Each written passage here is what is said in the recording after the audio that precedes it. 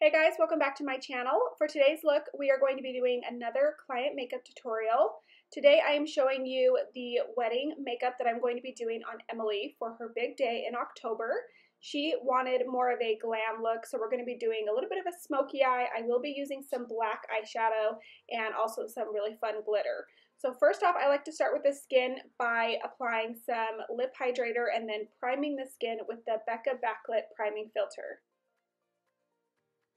I love this primer because it gives such a beautiful glow, so I really only put this on the high points of the face, and then you can use something like the Benefit Professional through the T-zone if they have larger pores.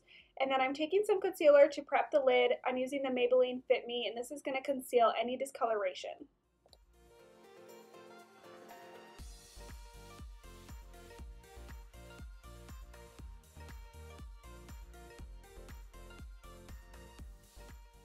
Moving on to the eyes, for her transition shade, I'm actually going to use her bronzer that I'll be using on her face later in the video. This is a great trick if you just need a simple, easy transition shade, then just use your face bronzer. So I'm just buffing this onto the outer part of the eye as well as up into the crease.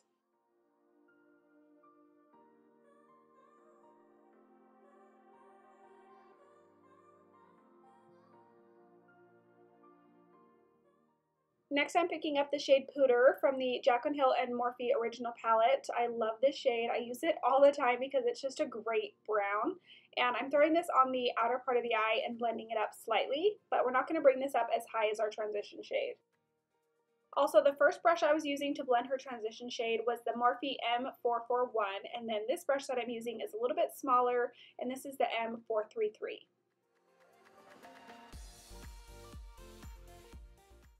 Next, I am picking up the black eyeshadow from the Morphe and Jaclyn palette, and we're going to start buffing this onto the lash line very slowly, picking up only a small amount of product. The brush I'm using here is the Morphe M507, and I love this because it has a nice small tapered shape, so it doesn't pick up too much product. So I like to buff this right on the lash line where we want the darkest pigment, and then slowly work this up into the outer corner. So really the key to working with black eyeshadow is to use very small amounts of product. You don't want to load your brush up too much, and always blend in small circular motions. Don't blend too crazily or that's where it gets kind of carried away and you can't fix it. So place your brush right where you want the darkest pigment, which is usually at the lash line.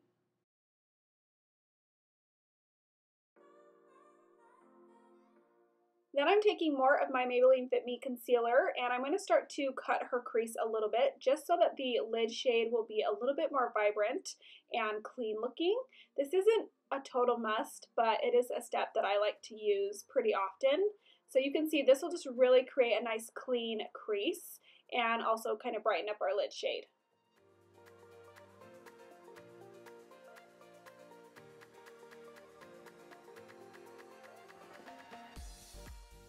And then I'm taking the NYX glitter glue and we're going to put that all over the lid where we want to put her glitter. This is super important to make sure the glitter stays in place all night and it doesn't fall all over her face. Although you will have a little bit of fallout with application, so make sure you do the eyes first when working with the glitter.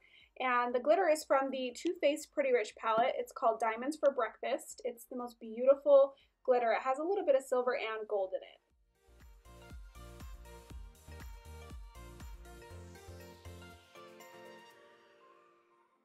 And I do like to use my finger to apply this because my finger was already a little bit tacky from the glitter glue, and I just feel like your fingers are sometimes your best tool. So we're just going to pack that all over the lid, and then I am going back into Pooter to buff out the edges a little bit.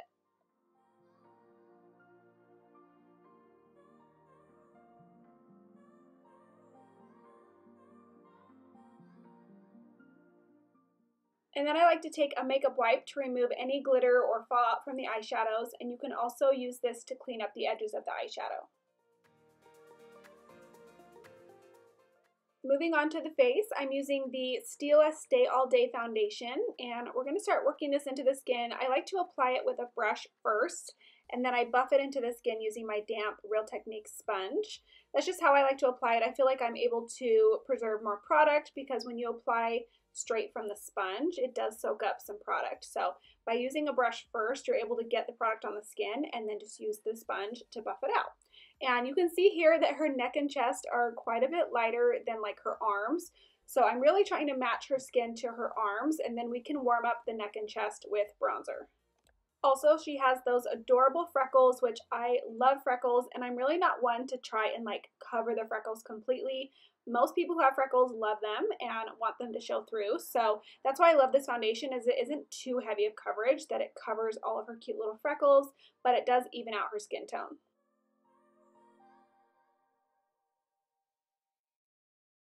To conceal, I'm going back into the Maybelline Fit Me Concealer, and I'm going to be using two shades. First, I'm taking a deeper shade that will help cover that purpley undertone under her eyes, and then we'll go on top of that with a brighter shade. And again, I do like to apply this with a brush and then blend it out with my sponge, and I do this under the eyes, around the nose, center of the chin, and a little bit in between the brows.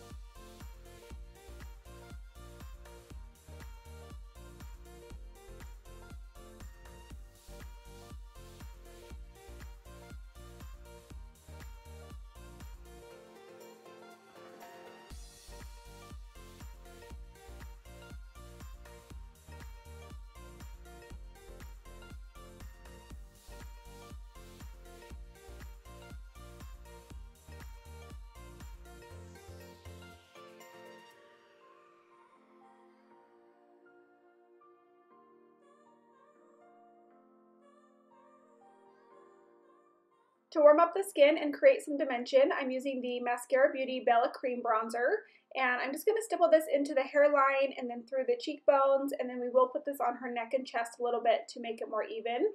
And I love this brush from the BH Cosmetics Rose Quartz collection to apply it.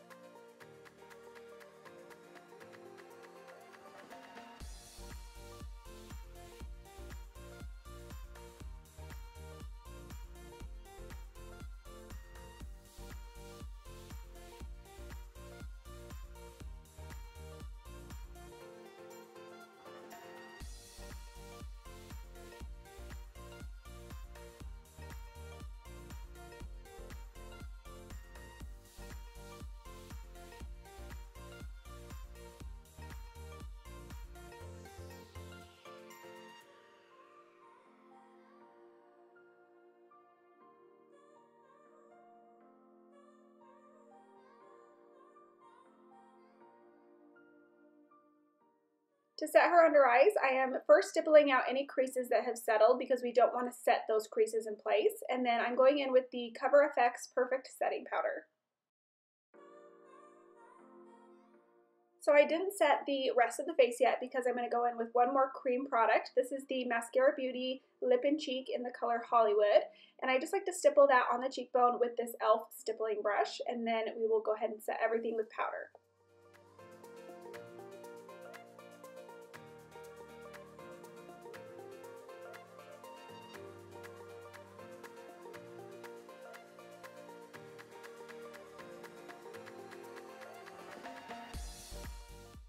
Now I'm just dusting the face lightly with some powder. This is the Maybelline Fit Me Loose Powder in the shade Light.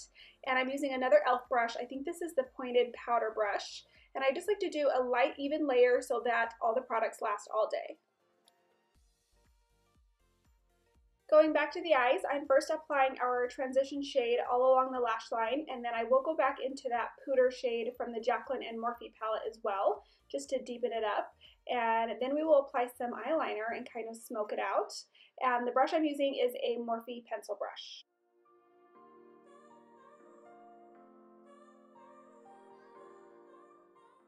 The eyeliner that I'm using is the Essence Extreme Lasting Eye Pencil in the shade Blacklove, and these are from Ulta. I absolutely love these eye pencils. They last so long and they're super pigmented, very creamy. I love the black one as well as a nude one that they have that I use all the time. And I first run this in her lash line, like right inside the waterline, and I kind of almost smudge it in between the lashes as well. That way we can kind of smudge it and blend it out to make it look a little bit more smoky.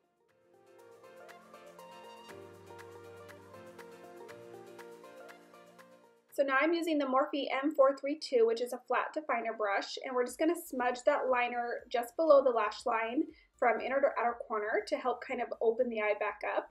If you put liner just inside the waterline, then you tend to kind of close off the eye, but if you use the liner and the eyeshadows to kind of smudge it below the lash line, it does help open the eye back up.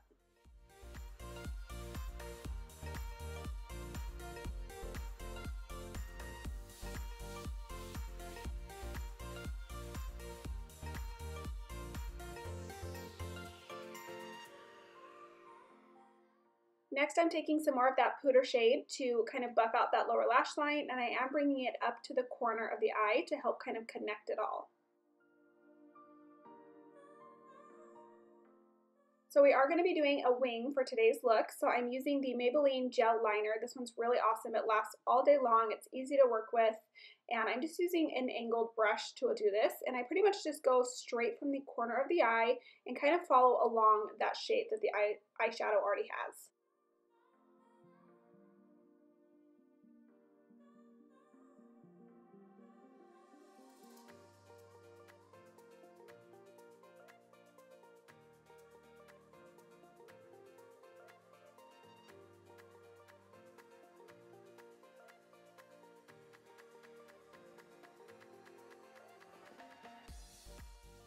For her inner corner and brow bone highlight, I'm using the Elcie Jewel in the shade Pearl. This is my favorite inner corner highlight. It's so intense. And I'm using another Morphe brush. I promise I'm not like sponsored by Morphe or anything, you guys. I just love their brushes. They're a great price and really good quality.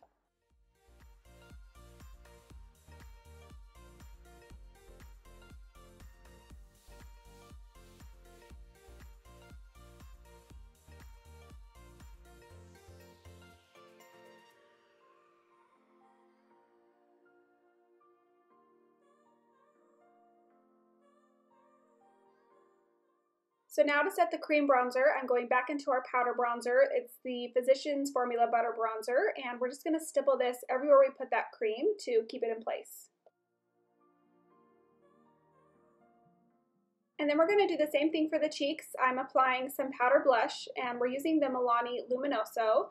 And this is, again, just going to make everything more intense so they show up in photos and help everything last longer. And then I do set the face with the Morphe Continuous Setting Mist. I usually set the face a few times during the makeup.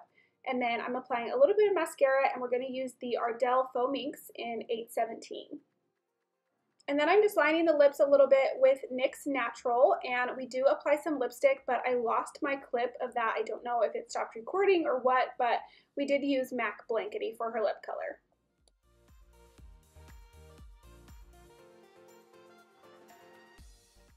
And then for highlighter, I'm using the Becca Cosmetics Champagne Pop, and we're just going to put this all over the high points of the face, like the cheekbones, bridge of the nose, and Cupid's bow.